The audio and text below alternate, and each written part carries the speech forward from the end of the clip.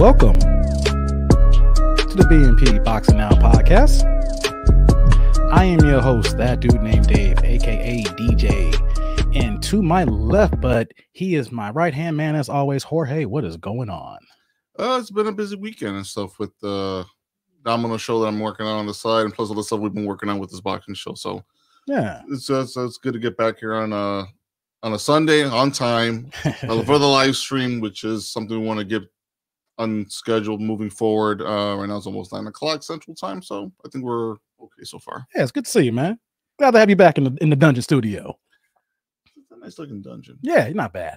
Let's get the particulars out the way before I start cracking on you here, before some jokes here. So as always, on YouTube, if you're checking us out here, click on like, subscribe, click on the bell notification, and we're also streaming live, as you can see here. So if you don't catch us, you can always come back on the replay here.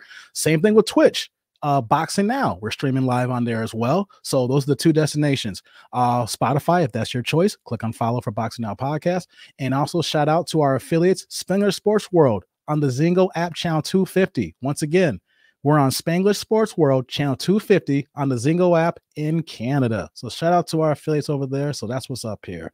We're recording this live on March 7th, Jorge. And what I wanted to talk about really fast here is that we've come across here an anniversary date, because tomorrow, March 8th, is the 50th anniversary of the fight of the century between Muhammad Ali and Joe Fraizer. And I can't believe, like, as many times I've watched the fight and seeing clips and, you know, Muhammad Ali being Muhammad Ali and Joe Fraizer, and how this fight still resonates to this day. There are so many factors that occurred. Like, that fight changed boxing. You know, the things that impacted Ali, the things that impacted Joe Fraizer, you know, they needed each other. As much as Ali is the GOAT, we recognize him as the greatest fighter of all time. Got him right here. Made sure before I started a boxing podcast that, nope, Ali's got to be on the wall here to represent. And, you know, these two guys represent so much in the sport. They did so much for it. And I just want to talk on this for a second here. And I want to give some things for people. If you have not watched this fight, or if you just know, you know, just the two fights, you know, of Ali 2 and then the Thriller of Manila, things of that nature. There's a documentary called Ali Fraizer Won, One Nation Divisible. Oh God, Jorge. It's such a dope documentary. Oh my God. I've watched it. I think it came out like 20 years ago. And it breaks down the society breakdown of Ali and Fraizer. The irony of the fight is the fact that this was the best of them and the worst of each other. You know, let me get your thoughts on the fight really fast before I get into it. Like, maybe from a boxing standpoint, I know you've seen the fight. You know, how did you feel? Like, you know, are you a Joe Fraizer guy? Are you an Ali guy with the banter going back and forth? I'm just kind of curious how you felt about the fight. The fight itself was, you know, and this is more like as a young kid growing up. I think I've seen this fight like once or twice. And like I said, and when I say once or twice, never the full 15 rounds, because, you know, when you're a kid, you only see the bits and pieces that were available to you at the time and stuff. So I definitely need to go back and rewatch it as one entire fight, uninterrupted and without commercials, and just kind of get a feel for it. With that said, it's the fight of the century for a reason, because those two had two giant personalities that clashed with each other. And they made it known before the fight even started. I mean, there's a reason why I went to 3 fights, is because it's after the first fight, it wasn't enough. They needed each other again. 30 plus rounds, almost 40 rounds. I take that back. 40 plus rounds. I got to look up the exact rounds because the fight was stopped in the 15 round thing for the third one. And this was during the time I just had a brain fire. I'm sorry, folks. These were 15 round fights. We're in 12 round fights now. And some, you know, I mean, nowadays you have 10 round fights. The championship fights are 12 rounds. Back then they were 15, you know. So can you imagine these guys fighting 15 rounds nowadays? It's funny. I think I think if we actually had to think about maybe the last 15 years, 20 years of boxing we've watched, I probably had to say maybe on two hands, I could probably think of several fights that I wish had gone 3 more rounds. What's that? Oh, the Fury fight with Wilder, the first one. Oh, yeah. Recent history. I didn't think about recent history. Yeah. 3 more rounds easily. I love that one. Yeah, because that was a 12th round where, like we know, Wilder got the knockdown. But to Fury to come up with that jaw, and imagine what could happen in round. Did Fury round 13? Could Fury do it? Yes, 13. That's a good point there. What else you got? Yeah, I mean, I think there's other fights even before that. I mean, as much as would Trinidad De La Hoya be different if De La Hoya didn't run those last 4 rounds? If we ever got a rematch, because like I said, Ali Fraizer went 3 times. Like fighters like this, 2 Hall of Famers. Like we know these are the best in the heavyweight history. Tito and Oscar, at the time, you could say like their paths they're considered greatest in history. You know, like people hate Oscar, but his personal demons. But he's a hell of a fighter. We can't. I just want to make sure that I say this when people, you know, listen and talk, because I've been in barbershops and people disrespect fighters all the time, right? I just want to say on the record that as much as we talk trash about certain guys or about, you know, things that they have done to hurt themselves, but in the ring, Oscar was a beast. Oh yeah, no, we always respect. So I just want to make sure I have that on camera. That's all. No, we always respect the fighters. We can complain and disagree and have an opinion on how things are being done in their career and stuff like that. Though, but in terms of the actual sport itself, I mean, at the end of the day, my hat's off to you. That's a profession. That's a business you've chosen. That's a profession. And I respect you guys for taking that profession. You know, but on my end of it, I'm going to cover it as a fan and as an observer and provide my opinions and thoughts about it, though. But at the end of the day, I'll never disrespect the fighter and say, you know, that what he's doing is, you know, that he's being disingenuous with the sport itself, right? He's in boxing, he's taking licks, he's giving licks. That's essentially what you're doing there, and it's, you know, my head's up to him. Let me just give a little background for people. We're not gonna go in depth to this fight here. What I'm gonna do though is down the line, we're gonna do a rewatchable for this fight, and get into the details of this, because it's actually such an action-packed fight and it's so enjoyable to watch. It still resonates to this day, even 50 years later. One of the things that we can do, kind of compare, like what we're seeing with Anthony Joshua and Fury, like you literally have 2 guys here, one who has the belts and the other one who's a linear champion. Ali, as we know, history is documented, don't need to do revisionist here, that he was the man, he was the champion, no one could beat him, he was on top of his game. And then, as we know, several factors within the U.S. government took away the fans, the boxing public, the world of the greatest fighter of the time in his prime. You know, literally, when you look at the situation with Ali, it was retribution or payback because of the fact that he became a Muslim, Nation of Islam. His best friend at the time was Malcolm X, who converted him. We know that the FBI was wiretapping and was investigating, looking at the Nation of Islam and Muslims in general, including Martin Luther King Jr., as well as other black activists. Anybody else a black activist was a target. And so that's what happened with Ali. The thing with Ali, though, he was a bigger target because he was the champion of the world. And when you had J. Edgar Hoover, who was doing these things behind the scenes, and then we're seeing now resonate today, that main thing that I wanted to mention is that, you know, when we bring up Malcolm X, is that the Nation of Islam didn't kill him, the FBI did. And the reason why we know that now, because it's coming out now. You know, and when you see that how Malcolm X was murdered by the government, it's easily to see how the government took away Ali's license. The government went after the boxing council and basically said, if you're not going to the military, take away his license. And Ali stuck to his religious guns and said, no, no Viet Cong, and I love this quote, no Viet Cong's ever called me nigger, but no, though in this country, that's happened to him. Lost count. And he stuck to his guns and he lost his prime. You know, he came back. We know I'm getting to it in a second, but can you think about what would you do, Jorge, if you were in the heart of your career and then for 3 years you couldn't work? That's tough, man. Ain't it? That's tough even just for 1 year, because I can really call that in my personal life and stuff with my own career and stuff. So, yeah, no, I mean, in my case, it would be a new father, still a young husband, and once you're out of work for 9 months or something, close to a year, it sucks. So I can imagine for 3 years, it just drives you crazy, right? Yeah. I would understand. I mean, you're trying to provide a living and stuff.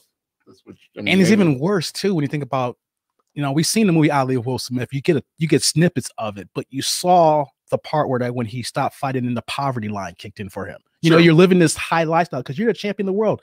The spoils are all to you. You know, like you look at any athlete, whether you're past, present, making millions, big house, entourage, people adore you. You're on TV all the time. And then out of nowhere, you know, but not out of nowhere, but you know, when the situation happens, and then you, like in the movie, you know, he's on the train and so it's like, hey, champion, he's not trying to, you know, be recognized because of the shame. you know, like shame or pride and knowing everything that's going on with you. And you're just like, man, you bury your head. Could you imagine being the top guy and then you just want to shrink into a corner, man? That is some mental stuff for you to go through what Ali went through those 3+ years. Yeah, he put himself in a shell there, and I get it. I completely understand why. I mean, it's hard to put yourself in that person's shoes and try to think, would I be that person as well too? Mm-hmm. But if you have understood unemployment or been unemployed long enough, close to a year, and you care about working, you care about providing for your family and your kids, you almost do it to yourself as almost just happenstance. You just end up, you're not happy with who you are as a person because you're not able to provide. Yeah. You know, and in this case, you know, I mean, I had a young kid, you know, young baby at the time, and I was like, you know, he didn't get it, but I certainly was feeling the pressure of not being able to do anything for them. Mm-hmm. So let me get into the fight here real fast, and then we'll move on here. But at the time, Fraizer had the WBC and WBA belt, and he was 26-0 with 23 KOs, undefeated champion. Same thing with Ali. He was, let's see here, he was 31-0 with 25 KOs. You know, so I can only imagine us being boxing fans and knowing people who are Ali fans, people who are Fraizer fans. You have 2 undefeated fighters, and then people who believe one's the champion, because Ali's the linear champion. His situation, as we talk about with Fury and how he lost his belts, but his was stripped from him. Yep. He couldn't fight because they wouldn't let him fight. So when he came back, he was the linear champion. And then you have Fraizer, who just cleaned up all the pieces and just destroyed everybody before he got the Ali fight, you know? So you literally have the situation, not like Anthony, and it seems like Anthony Joshua and Fury, you know, but literally 2 undefeated champions in their prime, under 30 years old. You know, we don't see that. We don't see 2 undefeated champions under 30 fight nowadays in the heavyweight division, you know? So also I want to bring out too, is that when Ali fought Fraizer, people think that he's went straight to the Fraizer fight. No, he actually had a couple of things that line up here. He fought Jerry Quarry. Now, I just want to point this out here for any fight fan or any boxer or following, whatever like that. For him to be off that many years and to go into a fight with Jerry Quarry is crazy. Jerry Quarry was 37-4 at the time. The heavyweight division was murderous row. It's considered the greatest era in heavyweight history during that late 60s, early 70s phase, where you literally had 10 to 15 guys could be champion anytime now. You know, I mean, man, Ernie Shavers could knock the lights out of anybody today. You know what I'm saying? He only had like 2 belts back then, 1 and 2 belts, you know. So for him to go to the Quarry fight, and then he had a second fight too. Let me pull that up here really fast. He actually I am sorry that I didn't have it here. Dang it, I lost my notes here. He had a second fight, and that actually I do have it here. It's Oscar Benavina. Yep. And that was a 15-round TKO. That was like, oh my God, that was a bad fight. You know, it was like, oh, he got it out the way, and then he got the title fight with Fraizer. Went 15 rounds, and then I just want to pull up my notes here really fast. That I going to the 15th round, Fraizer was ahead 7-6, 1, 10-4, and 8-6. Those are some weird scoring because he got 15 rounds. Exactly. So, and what I want to do really fast here, if you're watching this on YouTube or I'm streaming on Twitch here, I'm just going to play the actual knockdown in the 15th round where Fraizer got him with the left hook. One thing that is missed in history, Jorge, is that Joe Fraizer, he like I said, it brought the best and worst out of each other. Fraizer was painted by Ali as an Uncle Tom. And the problem with that is that he's not an Uncle Tom. Joe Fraizer, if you did his homework, was one of the most pro-black men you could find. You know, of course, he's about his business. He's one of the few fighters you can actually find out that he was actually his own corporation. Like, these people invested into him. So he was actually a brand, and he didn't have any money. So this was like the first branding where people put money into him, and he was like a stock. So that's how he maintained himself in his fight. Like, people were investing in him, and he was winning. So he was a business, but he wasn't an Uncle Tom. He was not something that didn't fight for black rights. And then on the opposite, in Ali, he had a problem because he kept calling him Cassius. You know, we know that Ali was strong in his faith. That's not my name. That's my slave name. Leave that alone. So you literally had him calling him gorilla and monkey, and they going back and forth, and it was the worst of each other. And so one thing about Fraizer, though, because he could say he won the fight but lost the war, because Ali's considered the greatest, and Joe Fraizer, even though we know is one of the greatest fighters of all time, we don't look at him in that same reverence. But his left hook, Jorge, Man, that is classic. You know, when you talk about left hooks, people study Fraizer's left hook to this day right now. Yeah. Let me just put this on here really fast here. I'm doing some testing here, people. So I've never done a video on our show before. So let me go ahead and put this on here, and I'm gonna go ahead and I just wanted you guys to see this here. Share screen, and then boom, and then here we go. Gotta like technology nowadays, Jorge.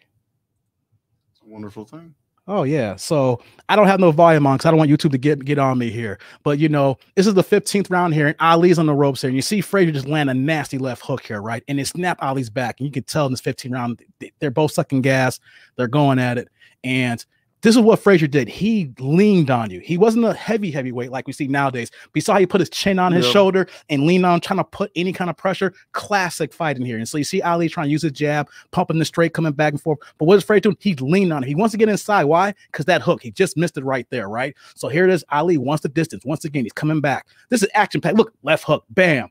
Ali's jaw taking it, but here it is. Fraizer wants to get in the middle and just collapse. Like he doesn't want that space. Ali is perfect from the distance, right? Yep. Fraizer is inside. Perfect styles match, right, Jorge? Yep, exactly. Yeah, that's why we had 3 fights of this, you know? Trying to get inside his arm length and stuff, not let him use the length to his advantage. And that's typically, I mean, basically what you're seeing is kind of what you'd expect from Joshua or anybody going against a guy like Fury is got to get inside. The thing is with Fury is that he's a good fighter inside as well. So yeah, that's going to be interesting when we see those two lock it up in the ring and stuff. But I mean, I'm watching the 15th round, and I'm like, okay, this is pretty much what I'm looking forward to when Fury and Joshua get to. This was the 14th round. I apologize here. Yeah, but I just wanted to show this clip here. Like you saw, that was 15 round end. I'm sorry, I missed the knockdown here, but I just want to see how their styles clashed and conflict there. But they were the perfect style for each other.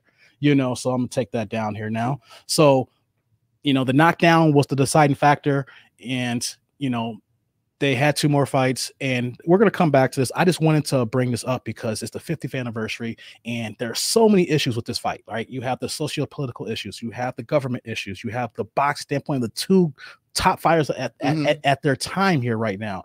You just have a nation in peril because of the Vietnam War. You have all these things going on. Then you have 2 black men who are fighting against each other, who are literally saying nasty things about each other that's not even true. That's dividing a country as well. You literally have people who were pro-black on the Ali side and people who thought that, you know, Fraizer for the government, or you were anti-black, or you were racist, you were for Joe Fraizer. You know what I'm saying? And it's just so funny how you have these 2 dichotomies come about and how it divided the country. And in a sense, it kind of brought the country, but major divisions as well. That's why I brought that documentary that everybody should check out. It's so good. I think it's HBO did it as well. When HBO does documentaries, they kill. Yeah. So I'm going to leave that here now.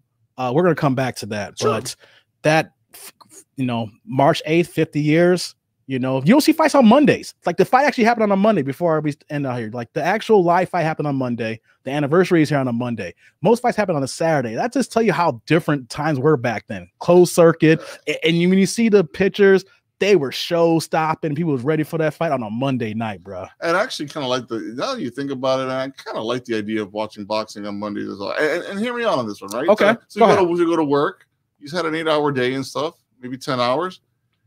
And usually Mondays, you know, is the beginning of the week and stuff. You're not expecting anything exciting to happen and stuff. That is a great way to start a week, right? I mean, if you're not watching Monday Night Football, which was a little bit later on, Monday night fights and a really good fight. Oh, you're setting up my whole week. You're setting up the table discussion, the whole. And I mean, there was a water coolers back then. I think they might have had something of some type, but I mean, I don't think it was Hinckley and Schmidt back then. But it was like, hey, you know, you gave me something to talk about at work for the next 4 days into the weekend. I mean, I actually wouldn't mind the boxing world exploring that again, because I mean, you know what though, as I think about it, that's not a bad idea, Jorge, because you could own the night. Like Saturday nights, you know, unless you properly plan, like we know, we're going to get into it later, like the month of May every year is a hotbed, right? So if you know you have a weekend that's tied to you, but Monday nights is normally nowadays just primetime TV shows that you're trying to catch, like, you know, from a sports point of view, you can own the night. You get except for football season with Monday Night Football. Yeah. But even then, if you had a bad matchup game, because the schedules come out early for football, and let's say, for instance, you have a game where that one team is like 5 and like 7. The other team is like 6 and 9, whatever. Like 4 and 4 and 5 going to the match or whatever the case may be. Like I don't want to see the Oakland Raiders and under 500 against the Rams, maybe the under 500. Nah, this is not a good matchup. And you could own a night if you put more primetime fights on the nights, like Mondays or Thursday nights. Actually, I kind of like the idea. So like the opening Monday nights where they're doing the doubleheader, I actually do like the doubleheader Monday night opening weekend, because that you're going to usually get the West Coast games over there. And I actually don't mind those West Coast games because, Kansas City, that place is like rocking like a college stadium anyway. So you're seeing the screen shake in the middle of the night, play. So it's kind of cool to watch this stuff, especially watching against the Raiders or the Broncos or the Chargers. So it's going to be good. But I would say if you wanted to do something the following Mondays after that, where you throw in a fight, like a small undercard, maybe a 1 fight or 2 fights, small undercard prospects and stuff, leading up to some major fight that leads you into Monday Night Football. Oh, hell yeah. You've set me up from like 6 p.m. all the way to the end of you've got me locked down. I'm not going anywhere. I'm going to get home from work, shower, dinner, and I'm glued to the tube for the next 5 hours. Hell yeah.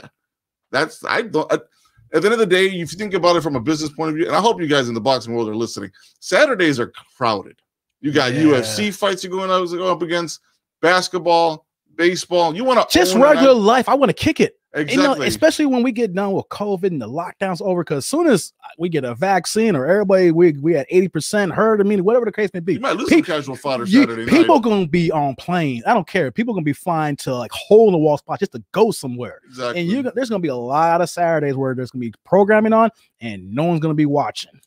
So I would definitely explore doing something. In the middle of the week. You might be watching because you're coming home. You're coming back from your hotel room tired as hell, maybe, But we want to catch me for the rest of the week. Do me something Monday night. Monday night, you got me sold. I'll be watching it Monday because it'll be a good fight to cover and something to talk about for the rest of the week as well. Mm-hmm. Change the landscape. That's not a bad idea, man.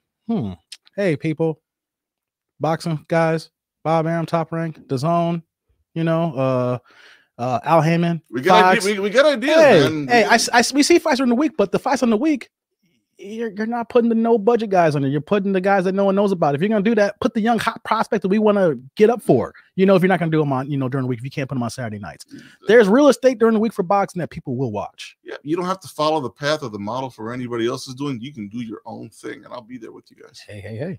So with that here, I gotta do this.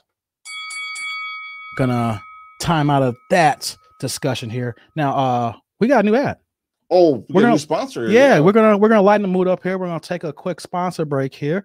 I do another show, Jump Off Live, and we've got sponsors on the show, and so since we're doing the box now, they say, hey, let's do the synergy here and let's all collaborate. And I'm like, yo, you're gonna cut the check? Come on through. So this is our new sponsor, and I hope you guys like it here. So here it comes. Forward to it. Quarantine Superstore. Our shelves stay stocked with all the things you don't need. We've got everything everyone else doesn't have, from DVD rewinders, underarm do-rags to relax and lay down that kinky armpit hair, burger buns, all top buns and no bottoms to double down on that soft bite cushion, pickle juice, ooh-wee, sweet and tangy, Donald Trump's UV ray disinfecting bleach water that heats up and attacks the virus inside the body. We sell pre-scrambled eggs. All you have to do is heat it up and eat it up. Good. Pink shrimp to make your manhood get little when you know you shouldn't do it. Match lighters for those times you are having a hard time lighting that match to start a fire. Ice slicers. Condoms, the type of protection you apply for the things you can do. We keep it stocked, folks. Wolf wine and honey badger brew. Vulture jerky, the kind that's extra dry and will get you kinda high. Dead batteries, we've got all sizes. You can use them as paperweights and watch them roll away. Clear curtains so you can see out while people are looking in. And introducing human cheese, also known as Hugh cheese, made from real breast milk. Quarantine Superstore, sponsored by $1 billion in CARES Act Right funds. Thanks, Uncle Sam. Hurry while supplies last, and they will, because not too many people buy these things. We Liddy, jump off. Great sponsors, man. I'm definitely looking forward to seeing one store near us in Chicago and maybe here out here in Aurora. Man, yeah, I thought this was perfect for us to land this because we're still in quarantine. Just because the sun is out, people, we still quarantine. We still got the issue here. And so that pickle juice, I don't know, man. I could see that store being somewhere near like Maxwell Street down there, like Roosevelt and 290 or something like that. get your pork chop sandwich and stop by the quarantine store. Oh man, I haven't had a pork chop sandwich in so long, man. Especially their pork chop sandwich. Oh, the swine, especially the one on Independence off 290. Yes, exactly. Oh my God, a pork chop sandwich. Give me a cheeseburger of extra grilled onions, and let me get a grape soda, grape pop. No grape name drink, brand. Grape drink. Oh, it comes with free like greasy, soiled, cholesterol heaven French fries. And not to mention the Polishes. Oh God. See, people, if you ain't from Chicago, you don't know about the type of living. We talk about Maxwell Street, and this may sound racist. There was an area called Jewtown where we used to get our Maxwell Polishes and our pork chop sandwiches and our cheeseburgers.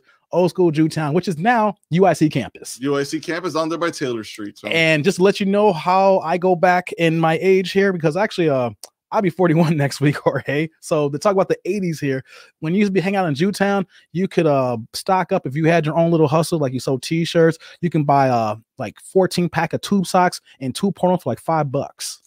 You remember when we were at Aerosol and we basically had that place smelling up like I did do that, didn't I? Yes, you did. We sent this man on a road trip, nice 20-mile road trip to go get us some pork chop sandwiches, grilled some cheeseburgers, some Polishes and cheeseburgers, and a whole bunch of grape soda. You had the car smelling that way. Brought it up to the office area. That whole section of the floor smelled like Maxwell Street. It was hood. It was hood heaven.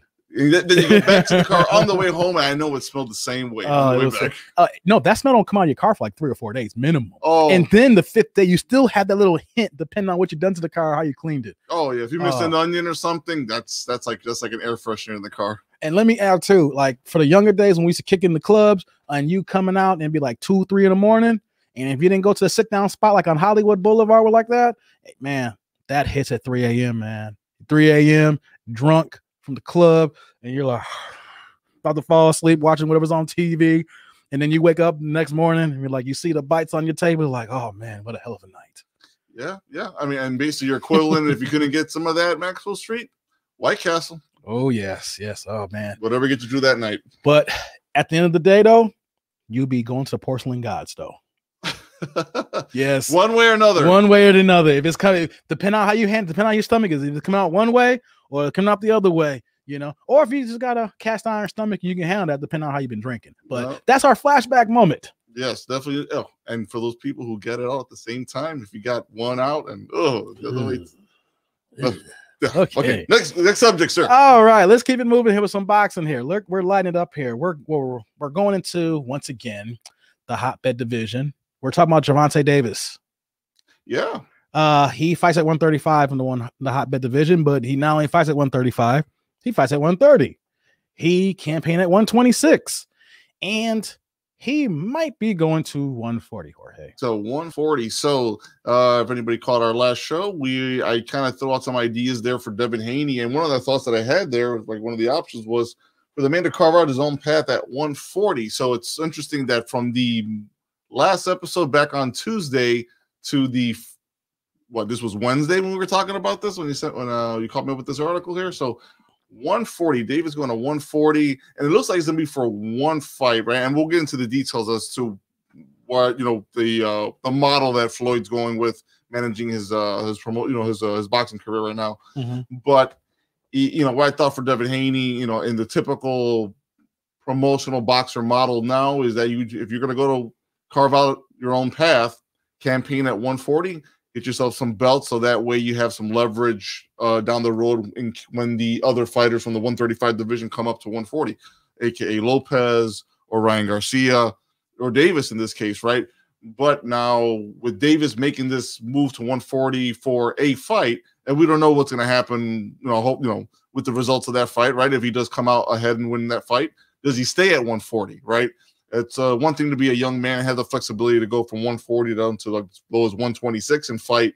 It's another thing whether that's a smart move depending on from one fight to the next fight, right? So I can understand going from 140 to 135 from one fight to the next fight. God forbid he has to go from 140 to 126 for another fight, because I just think that's Roy Jones territory. No, Roy Jones territory from a lightweight point of view. Yeah. So it's not signed yet, but it looked like it's pretty close here. So he was on the undercard here as far as Mario Barrios, 140-pound. He actually has the WBA regular title. Okay. You know, there's the regular title, super champion. There's so many titles in the WBA, but he's an undefeated fighter. He's 26-0, 17 knockouts, and he came off a 6-round KO on the undercard of the Tank Davis fight when he fought Leo Santa Cruz. So it's not like Tank is fighting a nobody. He's not fighting a scrub. He's not going to fight like some dude that's ranked 18th in 135 or something like that. Or he's fighting an undefeated, bigger man than him. Tank is 5'5.5". This guy's 5'10". So he's giving up 4.5, 5 inches in height. He's giving up. He's going into a higher weight class. And so here's a guy at 135 last fight. He fought at 130 before that. He bounces around. So this is a good test for him. Like, I mean, we were talking about how Floyd carving out his career, and certain fights may not be available. We were talking about Devin Haney, you know, looking for fights and not able to fight anybody. We talk about Ryan Garcia, you know, how he fought Luke Campbell, but who's he going to fight now, you know? And so this is Tank taking on a suitable challenger to kind of cement his way as one of the best fighters in the world right now. I think if he wins this fight, depending how he wins this fight, because I will say this, it is for a man 5'10", who's probably going to come into that weighing maybe over the 140 limit by that point, maybe 150 easily, 150 easily. 7 to 10 pounds. Here's where, correct me if I'm wrong here. If a guy's in great shape, I say 7 to 10 pounds easily, guys, on the minimum, right? Outside of guys like Floyd Mayweather, who walk around their weight because he's a freaking billionaire and he was able to pay anybody he want to, you know, as far as his chefs, things like nature, to fight his weight. Oh, he'd be paid for the best nutritionist to help him out with all this stuff. But most guys, not even their best weight, they're in their class, they're going up at least like 7 to 10 pounds overnight. Exactly. So I think for this fight, I mean, and so I'm saying 145, 150 for Barrios. I don't think easily minimum. I'm to the I'm already in mind saying to myself, I don't think Davis knocks him out. So I'm actually kind of curious to see, and I'm not saying Davis can't knock him out. I just don't see it for the reasons you specified, 5'10", and what we're talking about with his weight. So I think from a power point of view, if he knocks him out, that would be actually kind of earth-shattering from my perspective, because I'd be like, you wouldn't see it coming, right? You wouldn't expect it. Not that Davis can't knock on anybody. I just wouldn't be surprised to knock out somebody that big. It all depends on how Barrios comes to the fight as far as boxing technique and style is concerned. Because Leo Santa Cruz was winning the fight.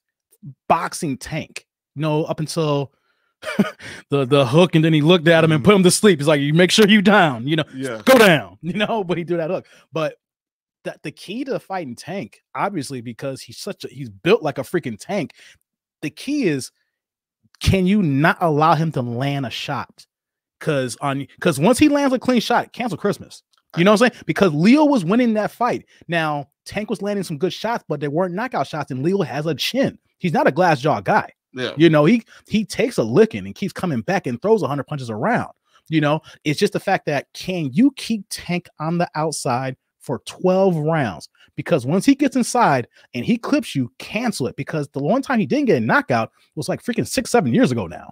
They had to have seen something on film where they think he, and this is Barrios, right? That says doesn't have a good inside game. That's the only thing I can think of. Because they think that Tank he may have an inside, but he can be overwhelmed by Tank.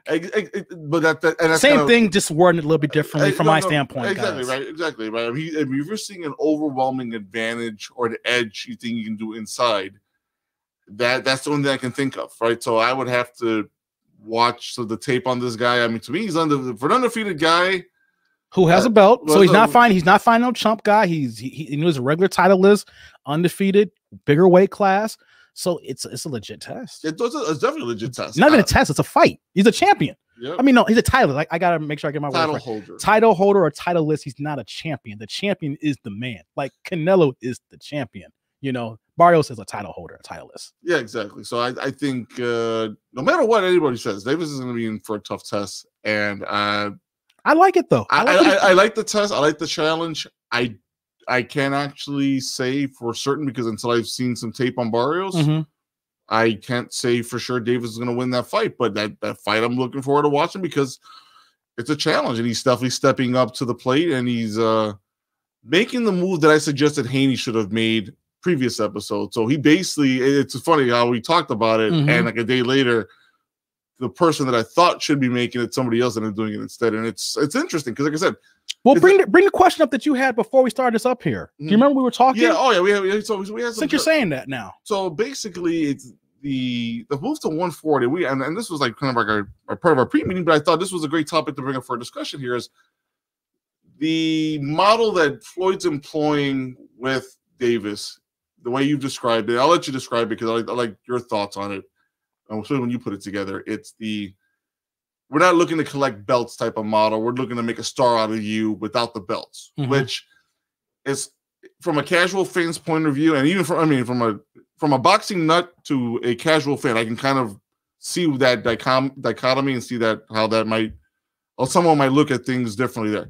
The titles themselves are in most cases the attraction, right? Because if I'm going to watch a fighter, unless I'm watching a prospect, most casual fans won't know about that prospect unless he's like Ryan Garcia, where he's marketed himself so much on social media that he actually has fans that are doing that. But even outside of Ryan Garcia, which I think is the anomaly in this case, most of the time you need to already have a belt on you to be known by any casual fan. Health promotion, right?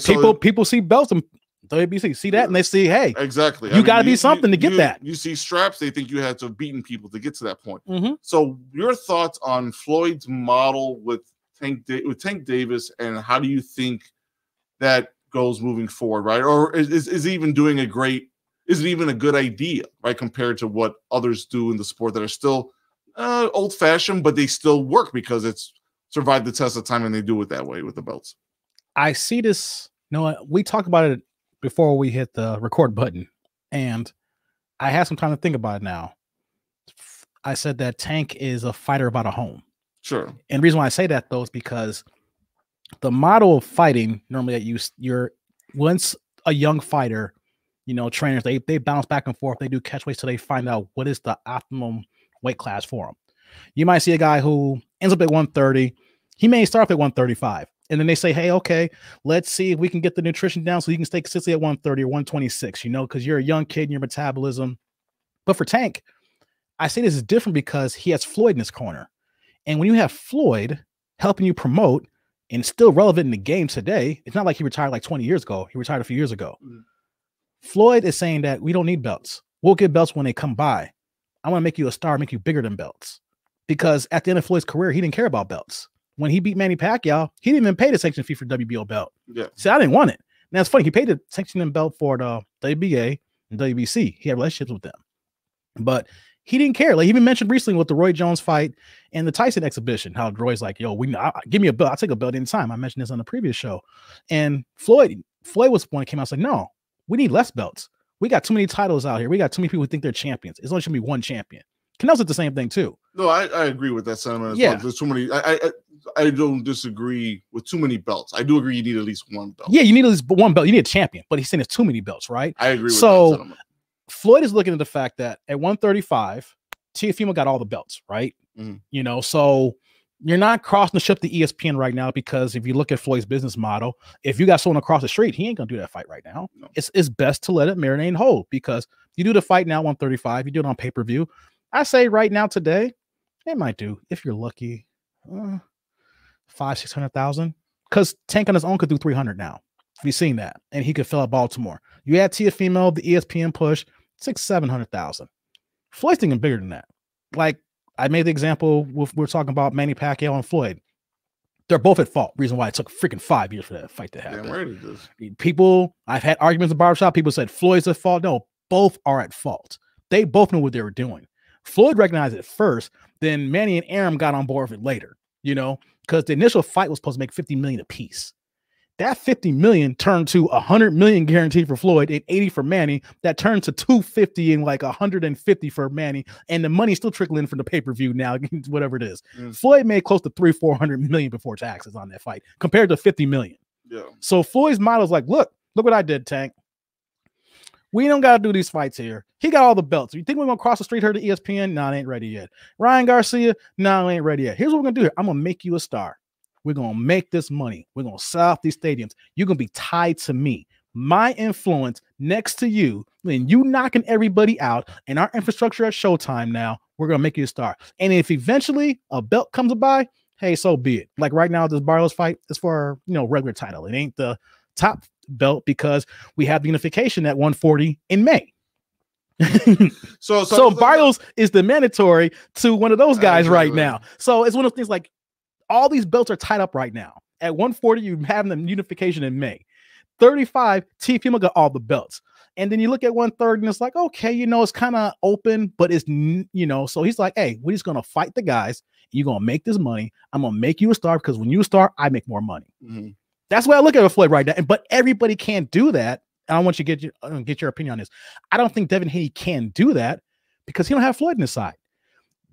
I didn't disagree with you. I just didn't think it could happen with Devin Haney when he brought up last week because he has Eddie Hearn, and Eddie Hearn is a fighter's guy. He's overpaid his fighters, and that's why guys like him. You're going to overpay me to fight these bums? Sure. I'm worth $1 million. You can pay me $3 million? Hey, all bets are off. Eddie Hearn don't have the cachet as Floyd does right now by being still a current fighter technically. Mm-hmm. So I don't know what you think about that, but I look at the fact that Floyd being who he is, he's just using what he created into his next form of life now, being a promoter, and he has a star now and says, hey, forget the belts. We're just going to get this paper.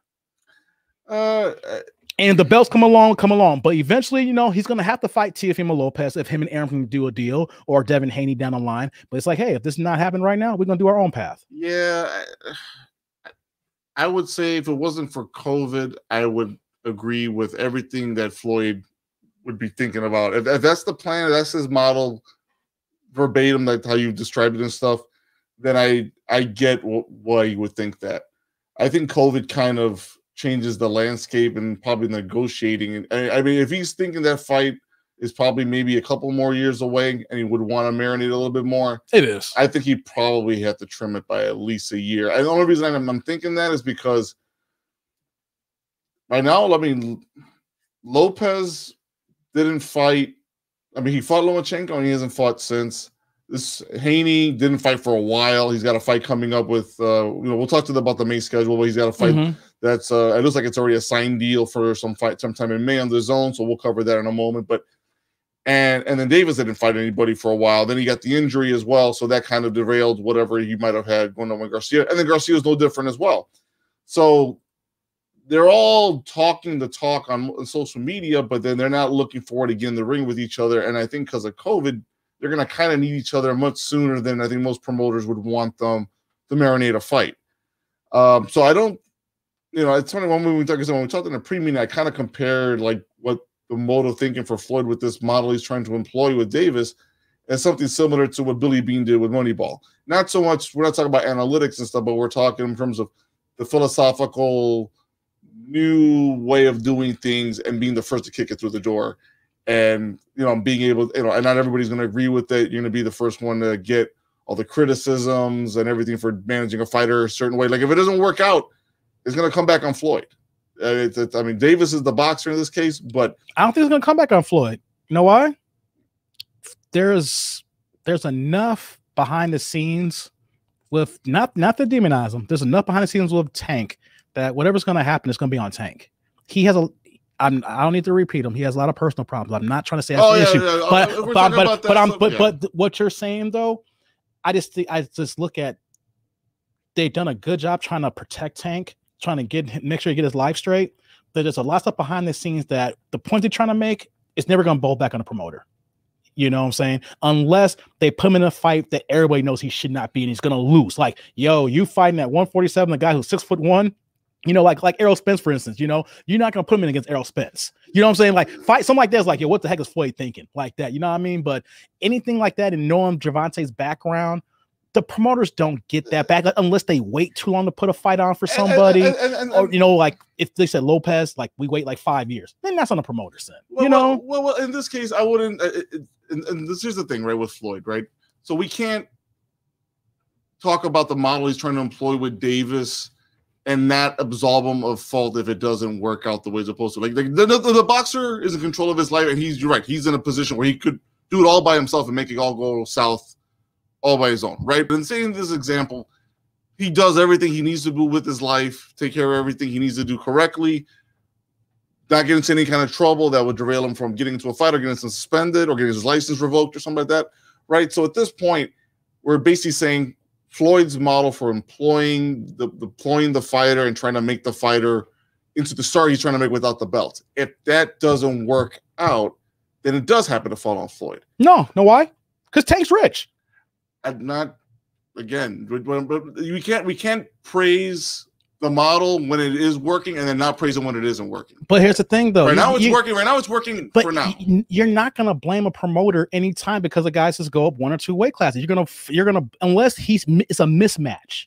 When it's a clear mismatch and it's bad brokering with who you're trying to put him against. Name a situation where you blame the promoter. This scenario could go bad. This scenario where the Davis is fighting Barrios, that could go bad. Why would no? I'm not. It's not gonna go bad. Know why? Because Steven Espinoza in Showtime is in the bank with Tank Davis, right? Everybody's in here. He is their future star on Showtime. Like the way Al Heyman has it worked out. He has fighters on Showtime. He has fighters on Fox. So this is the Steven Espinoza guy here on Showtime in the pay-per-view model. So you're going to put him in guys who you know he could beat or give him credible tests. Now you keep saying it's going to blow up. If it's going to blow up, I'm not saying it's going to blow up. I'm saying though, if it blows up, then it's a fight that was badly mismatched. That's what. And think about it. You Floyd is not going to do a mismatch fight unless it's for Tank. When has Floyd done something that was not in his favor? After he broke away from Bob Arum. I get what you're saying. Yeah. But all it takes is one fight. This is why we watch the sport in the first place. Because but it takes one fight. If the guy loses, we never blame the promoter. Because after the fight, think about it. When a guy loses after the fight, we find all the stuff that dribbles afterwards. Like he needed surgery. You know, it's like for instance, like the Floyd fight. Let's do Floyd, for example. Won the controversy fight with Castillo or Corrales. I can't remember the two C's. But he had the rematch and came back 7 months later. Castillo, yeah. But Arum did get blamed for it, like when it was controversy. Even though he won, it's like, oh, Floyd. No one blamed Arum in that fight. And they found out he had a bad shoulder cup and he had the surgery and killed him out. If you have bad matchmaking, that's when the promoter gets involved. Like you see a fight, it's like, man, this guy's a boxer who likes an outside, and this guy's another boxer, but he's a southpaw. He never beats southpaws. Why would you put him in a southpaw unless you give him a touch-up fight? You know what I'm saying? Like, sure. So unless it's bad matchmaking, you're never blaming the promoter. Like we see it a million miles ahead. We see Tank is 5'5.5", and he fights a guy that's 5'11" with a 73-inch range and who pumps a jab like Antonio Margarito with 100 punches a round. Now, Leo Santa Cruz type, but doesn't have any power. So they knew he could walk through him and clip him. But if you have a guy that throws 100 punches and has power and Tank can't get on the inside, we all see that. We see that type of fighter and be like, yo, why would you match with that when we also had coming a mile away? Bad matchmaking will cause that. If it's he just gets clipped, you know, we're not going to say, oh, why did Floyd do that? If it was a good match fight, like you see the styles and all of a sudden the guy loses, we never blame the promoter. I think promoters, every once in a while, promoters are going to have a bad day, right? And a good example is actually was not that long ago. Miguel Cotto versus Austin Trout. That wasn't a Miguel Cotto pick. But we knew that was a bad fight.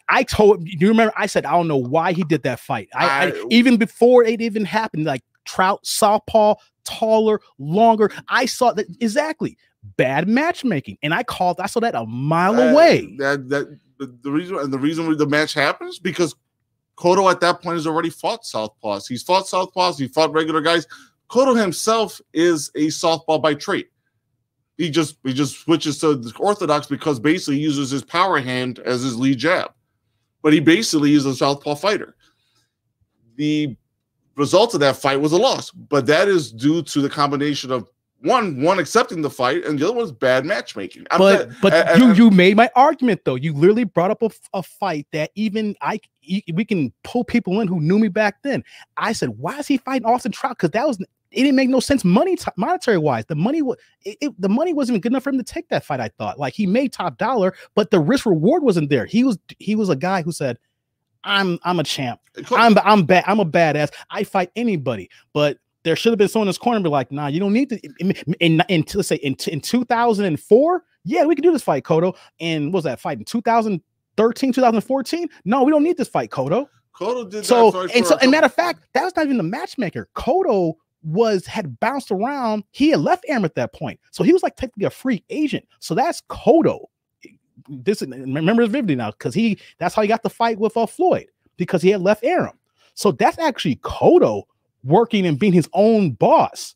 That's not even Arum. No, I believe that was a one-time contract signing with Arum before he took the fight on his own after that. No.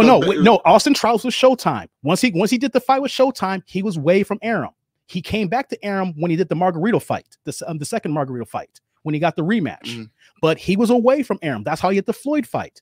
That fight does not happen as he's with Arum. He ended up doing. There's no way he did that. He comes back. He came back though. I'm saying he came back to Arum. He bounced. Like he did his thing. But to do the Showtime deal, he is not with Arum. And so that was Cotto technically trying to be his own boss. No, I don't think that was the case there. But in any case. Because Arum hates Showtime with a passion. Arum did one. Here's some history for you too. Arum did one fight with Showtime with Manny Pacquiao around 2011 with Shane Mosley. This was during the time, of course, they were going back and forth, and Manny and Floyd were fighting similar guys, or whatever. They were following that pattern until they fought each other. And once he had done business with Showtime years ago before that fight, and then once he did that fight with Shane Mosley and Manny Pacquiao, he said, "I'll never go back to Showtime ever again." There was so much animosity with Bob Arum and Showtime, even leading to that fight. He didn't even want to go to Showtime. They did a one-off because HBO wouldn't even pay for the fight, So he did Showtime the one-off, and then that was it. So by the time that Arum, and by the time you have Floyd and Cotto together, there was no Arum involved. That was strictly a Golden Boy Promotions production. And then Golden Boy went to Showtime. Then the same as Canelo, they all left HBO, went to Showtime. Now he was under the Golden Boy banner, but like a free agent like Floyd. He had that little model for a few fights, and then he went back to Arum when he got the Margarito fight. So this is basically the fight coming off the Mayweather loss. Mm-hmm. And like I said, that's during the time when he left Arum, and he was a de facto free agent like Floyd doing Golden Boy. Agent, but he definitely signed. Yeah, so but here's the thing though, Cotto was like Floyd. He was his own boss. Oscar and Richard Shaver did not tell him to take that fight. That's on Cotto. I don't know. We don't know that for sure. We do know that. You think, because here's what happened. They paid him and he took the fight because Cotto doesn't take it. I'm telling you, because you had to look that up. Arum is not involved in that. That's all Golden Boy. That's just more of the timeline. I just want to understand this was before Mayweather or after. It made sense it was after Mayweather because it's Showtime. The fight was on Showtime. If you look how fighters and promoters is by networks. If it's Showtime, it ain't Arum.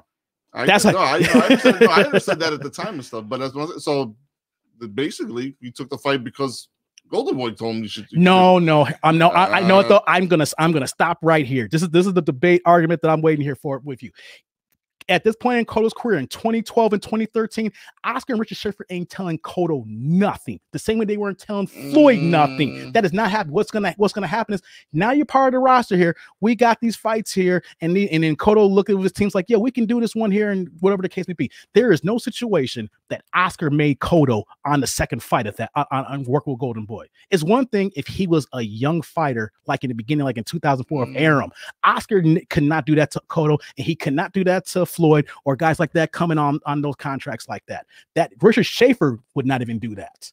That's Cotto being a man of pride, think he could be being the man he is, and took a fight that he lost. And that's a bad business move. And we've seen too, Cotto's had a couple of bad business moves in boxing fights. He took fights he shouldn't have taken, But then after that, he went back to Arum and he got the Margarito fight and got his justice.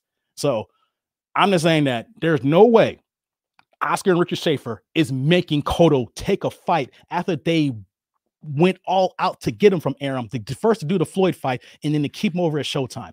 That does not happen for a made man like Cotto. Maybe 6 years earlier in 2007 when you're younger in your career, 2006, but not at 2013, 2014 Cotto. Well, because Cotto, because see this thing, because you're putting Cotto into the same mindset that he was with Floyd Mayweather. No, I'm not saying the mindset. I'm just saying that he fought so hard, Jorge.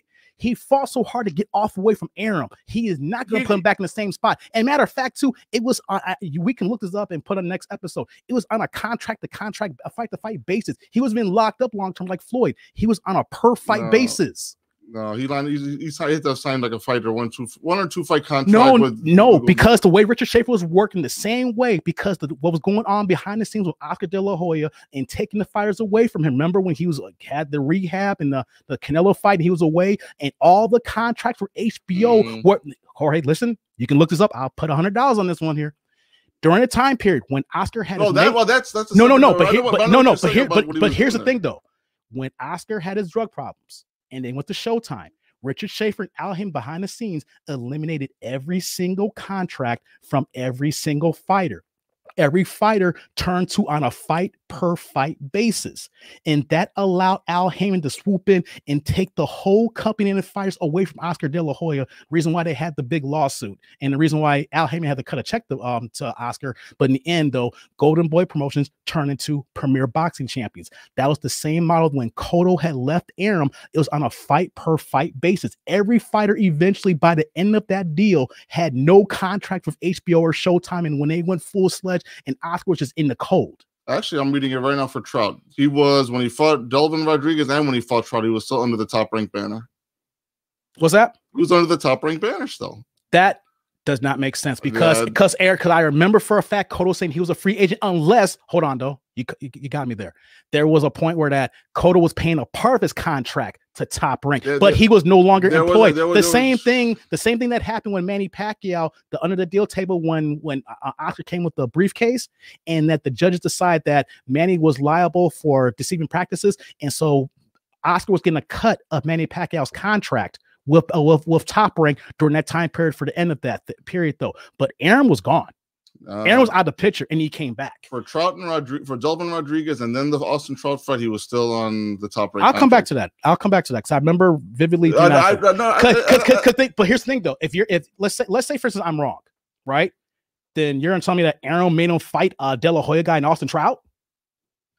Nah. At the end of the day, look. Nah. At the end of the day, knowing Cotto, I know how Cotto was. Most of these Puerto Rican fighters, they honor their contract, and that's the way they look at it. That's just the way they were born and raised for the most part. If I've signed a 5-fight deal, I'm fighting 5 fights. Basically, as a promoter, help me get what those fights are, who's on my schedule, and then Cotto would say it all the time. It's up to my promoter. Trinidad would say it to Don King. It's all up to my promomer. They all say that, man, because there's a script, like they say with Al Haymon. I was saying, I shout out to my advisor, Al Haymon. Because when it comes to, there's a PR guy says, you're not going to say this in the public. You're going to say things in private. That's what happens. For the most part, but the thing is that by that point in their career, Cotto doesn't have to keep doing that, but he still does it. And my point is that, and that's the reason why I was really double checking this stuff. Not because I wanted to prove you wrong or whatever, because we've had these conversations before. I just wanted to make sure we get the facts right on this one for the audience and stuff. Cotto basically is never going to call out a guy. Maybe you'll hear it, maybe little whistles up, but he'll never. He's never done that. I know that. He's not verbal that way. But mainly because of his own language barrier and the way. I mean, basically, if you watch Cotto through his career, his English is a lot better than Felix Trinidad's.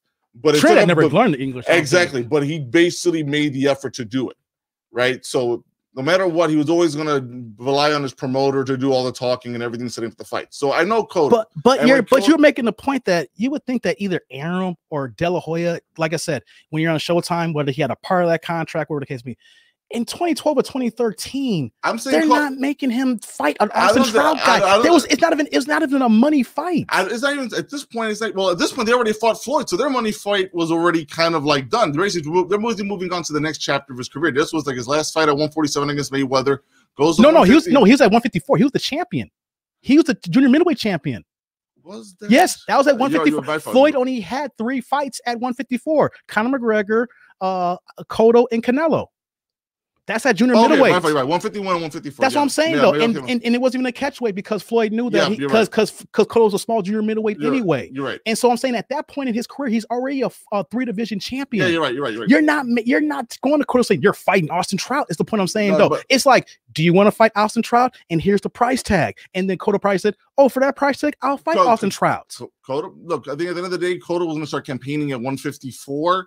I mean, his whole goal was always to get to 160. That was his goal no matter what. So basically, after Mayweather, It wasn't like he was searching for a rematch. Of course, he'd take it if it was offered. Oh, it was talked about, but no one wanted to pay as much money, especially how much money it made. It would have crashed the second time around unless you had enough time to build it back up, which you knew it wasn't going to happen. Exactly. So basically, he needed to start campaigning at 154 and making reparations for 160. Yeah, that's what made sense for him to fight Delvin Rodriguez first, and then Austin Trout.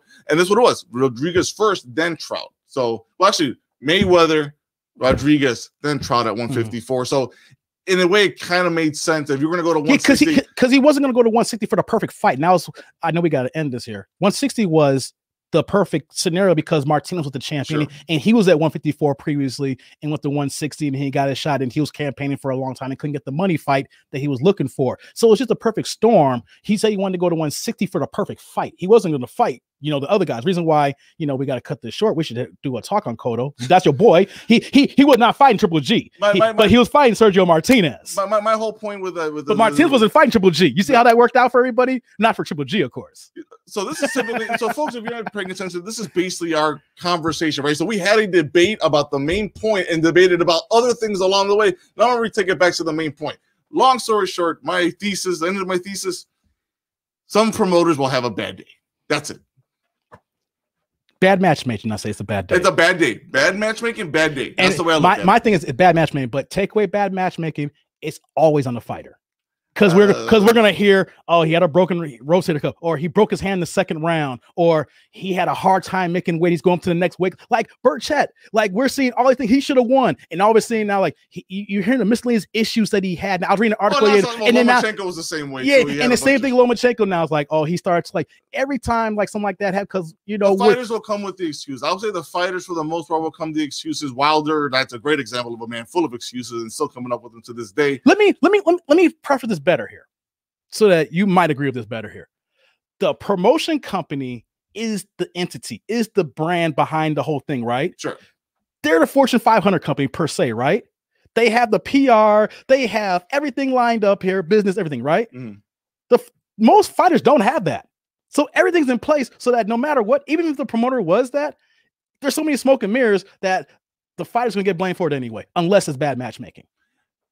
And my point is that so take away bad matchmaking. I'm saying it's always going to be in a fight because the business of the promoter is a business. They have employees. They have people who punch a clock. So they've done everything in their power for the fighter. So then if the fighter doesn't cover their goose and eggs, the reason why I'm saying that is that's how the fighter gets blamed 9 times out of 10. That's my point. I'm saying I should make that better. And I think the way I should make my point better. When you can't give the praise to Floyd. I'm not giving praise. No. But Floyd's the man, right? Floyd's the man of his promotional company, right? He's the CEO, last I checked. And at the end of the day, he's trying a different model with Davis, right? If that model works for Davis is going to come out looking great for his career. And to some respect, Floyd's going to have a big part of that and going to get a lot of praise for that. If it doesn't work out and it has nothing to do with the fighter because of his own, him doing something messed up completely that would revoke his license or get him suspended or just do him harm at the public. If it's nothing to do with the fighter, then if something goes wrong with that model, it has to fall back on the CEO. And last I checked, that's Floyd. That's my only point. Will it fail? I'm not saying it would fail. I'm not even hoping that it would fail. I'm just saying he's employing a different model, apart that what from Aram's done, from what Hearn's done, what most of boxing promoting history has done, where they've at least tried to build up their fighters to get a belt. And Floyd's employing a different model where he's trying not to require that whatsoever. He's not making it a priority to get the belt. He's making it a secondary, even a third type of thing. No, let me agree with you and add on to that as we close out. Sure. These guys don't cross the street. It's a problem. There's more money staying in-house than going across the street. It's the problem. Everybody who has all the major belts are across the street per se.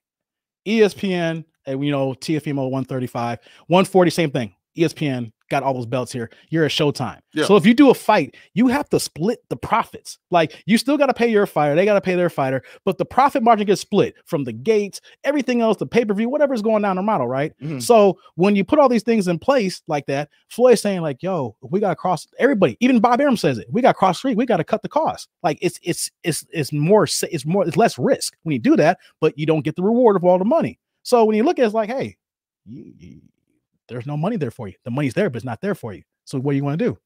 Do you want Teofimo for let's say $2 million, or do you want to wait 2 or 3 years, and I get you 10. And so that it's unique, the situation here, right? Sure. Because you add Floyd, and then you add the fact that all these titles are gone, and people don't like to cross the street. It's a very unique circumstance that could change in May. We didn't get a chance to talk about it right this second, but it can change in May. Like I'll just touch on this really fast. You have a unification at 140. Then normally when you have unification like that, one belt's got to go. Yeah. Because the politics, mandatories. You once undisputed, unless the guy says, I'm gonna fight that guy right away to keep all the belts, one belt's gonna go off the belt, right? Mm-hmm. And then you're gonna have a guy saying, I won now, I'm gonna go up to a 147 possibly. That's because 140 is not really most undisputed is usually relinquish at least one relinquish or right go up and wait. Yeah. Because they can't keep all the belts. So what's the point of staying here? I'm the guy. I'm gonna have to fight a guy to get my belt back. No, I'm not gonna pay the sanction fee for a belt I already won. So there could be the situation where that all 4 belts could be available by the end of May. Exactly. Because the loser ain't gonna get no belts. What happens to the loser, he might submit to be a mandatory for one of the belts. Then you have the 3 other belts. The other guy goes to 147. Then you can have a situation where hey, it's all open now for Tank or whoever else to get these belts now. Let's go clean division out. It's unique because you got everybody want to do unifications now. We couldn't find this, Jorge. So we get unifications. You get unique situation with Floyd. You have a unique situation with Tank, who's already a star doing 300,000 pay-per-view buys. And you have this perfect storm right now that we normally probably would never talk about in this fashion if all these factors did not happen and then you add COVID. Yeah, I guess I'm going to be curious how Floyd and Davis work this out, where they're not going to prioritize belts. I'm fascinated by that model. I want to see how that works.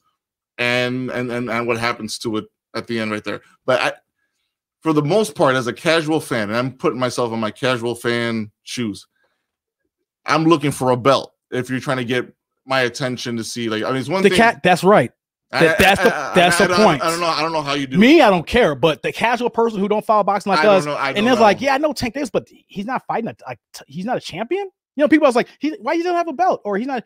This guy, he's not fighting a champion. The average person is like, yo, why am I watching the fight if he's that good? Most of that, especially my crowd. I mean, I played my live domino stream show, folks. I play with a lot of domino players. A lot of these guys are boxing fans. A lot of them are casual boxing fans. And the way they understand Tank Davis and Floyd, you listening? I'm sorry, my friend. He's got a belt. He's got a belt. They don't recognize him by social media. They recognize him because he has a belt, and they see him fight, and he kicks ass. So you got him campaigning at 140. Please have him campaign at 140. I'd like to see him at 140. I want him to get a belt at 140. I want to go to 135 and fight Teofimo, Ryan Garcia, and I want those guys to come up to him. I actually kind of like the idea of those guys figuring out that they're all jockeying for position.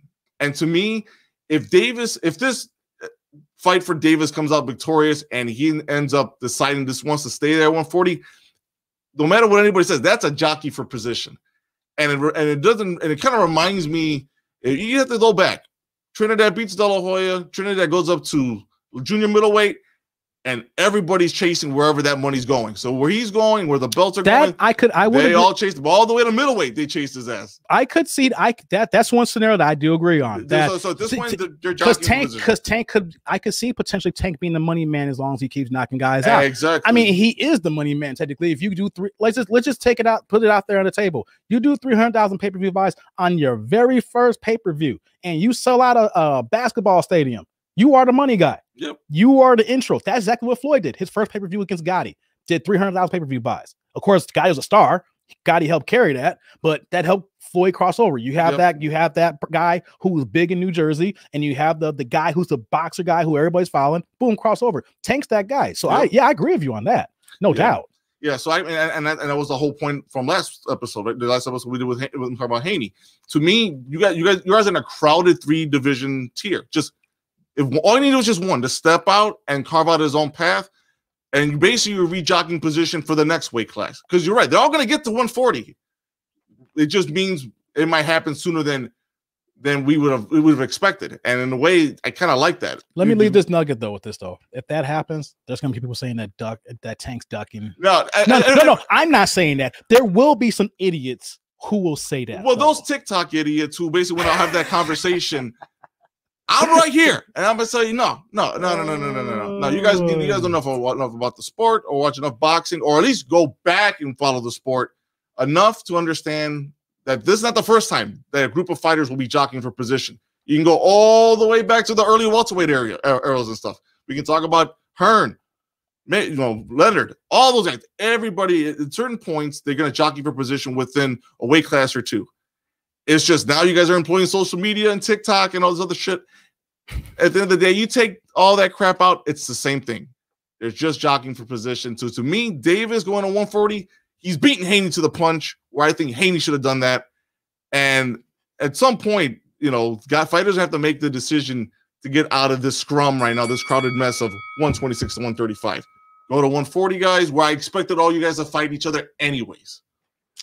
Man, we went over. I don't care. It's our show. Oh, this is fun. It's a good time. This is always a lot of fun. This is fun. Yeah, we're gonna have to call this one a do here. Every time we get muddied up into the details, and damn the sanctioning bodies for this, because this is the reason why we get into these damn conversations where we debate the debate of the debate to finally go right back to the main point again. Yeah, I know. That's the thing about boxing, though. So, we're gonna close out shop here with this episode. Damn, I'm pumped up. I know you are. Click on like and subscribe, and click on the bell notification for YouTube, and we're gonna get a schedule going. Let you guys know when we're on streaming live on Sundays and Mondays, which is probably our boxing schedule. Same thing for Twitch, Boxing Now, Spotify. Click on the follow button, and also for our affiliate on Spengler Sports World, we're on channel 250 on the Zingo app in Canada. Shout out to our affiliates in Canada. For any other shows you want to check me out on, I am on Wednesday nights, 8 p.m. Central Time on Jump Off Live with my brothers, JD, Jeff, and Johnny Dangerous. Jump Off Live, 8 p.m. Wednesdays. Jorge, what you got? Here on Twitch TV, I have a live Dominoes stream. It's called Live Dominoes. You can catch us there Wednesday at 8 p.m. We take that show on the road. If you're in the Chicago area, PL Lounge, 3456 North Pulaski Avenue. We will be streaming there at 8 p.m. Central. You can come there as early as 6 o'clock. Enjoy the food, enjoy the ambiance over there. And then we're back to the normal streaming schedule on Thursdays and Saturdays at 8 p.m. at the tavern or La Taberna. All right. So we're going to be ending this show here. Man, always fun to do this here all the time, man. We got my belt's about to fall off here. Talk about sanctioning bodies, man. You must have did something there about that, Jorge. Shout out to WBC because shout out to you guys, WBC, man. Yeah, well, we know we could be hard on you guys. We just want you guys to do better. That's all it is, because we're true fight fans. And you know what, though, if we didn't do what we do, then then things would go on the wayside. We're consumers, and we let you know we like the product and just help us out. So shout out to WBC. So hopefully we'll be seeing y'all in a couple of fights in the next few months here now. We love simplicity. Yeah. Right. It just makes things clear for us to. It makes the fighters. It makes it easier for the fighters to basically jockey position on each other in social media or face to face and cross promotional. It makes sense. Simplify things, guys. Yep. So on that note, fellas, we're gonna get out of here. We'll be back for another episode soon.